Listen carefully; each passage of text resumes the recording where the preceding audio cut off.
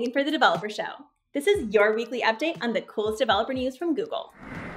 We recently announced the beta of AppCheck, Firebase's new mobile and web API security solution.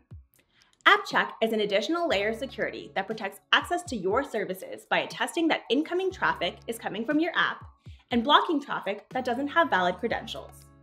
Right now, AppCheck is available for cloud storage, real-time database, and cloud functions for Firebase.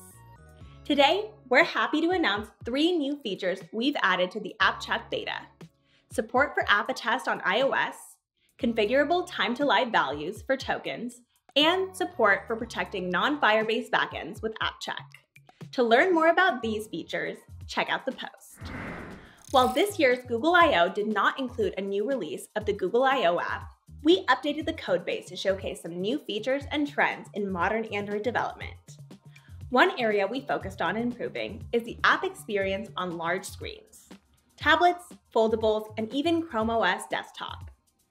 Over the past year, devices with large screens have seen a growth in popularity and usage to over 250 million active devices today, and it's essential that apps can adapt to use the extra screen space wisely. Here are some of the techniques we use to make the Google I/O app perform better on larger screens: responsive navigation, 2-pane layout, and expanding and transforming content. To learn more, check out the post.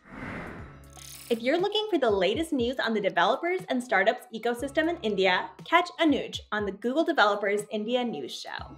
The monthly show can be found on the Google Developers India YouTube channel, so be sure to subscribe for future episodes.